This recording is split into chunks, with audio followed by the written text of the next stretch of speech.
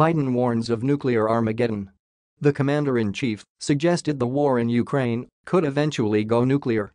U.S. President Joe Biden has said the risk of nuclear war is at the highest level since the peak of Cold War brinkmanship in the 1960s, claiming Russia could seek to deploy the bomb against enemy forces in Ukraine.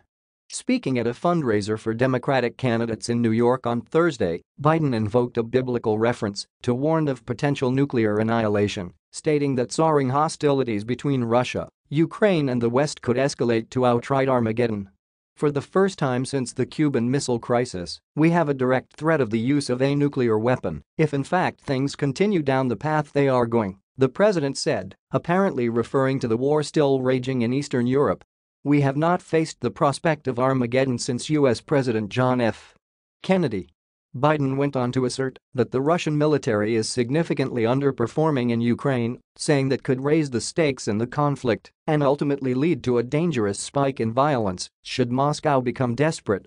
Despite the president's dire warnings, however, White House Press Secretary Karine Jean-Pierre said earlier this week that officials had not seen any reason to adjust our own strategic nuclear posture, as there is no indication that Russia is preparing to imminently use nuclear weapons.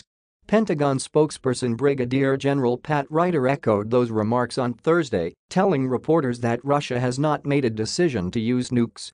Still, U.S. officials have repeatedly pointed to the possibility of a nuclear strike throughout the war, as well as the use of biological or chemical weapons.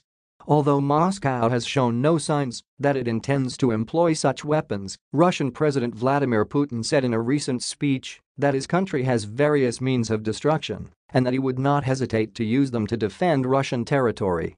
It's not a bluff, he added. The 1962 Cuban Missile Crisis erupted after the Soviet Union stationed nuclear-capable munitions in Cuba in retaliation for a similar move by Washington and Turkey.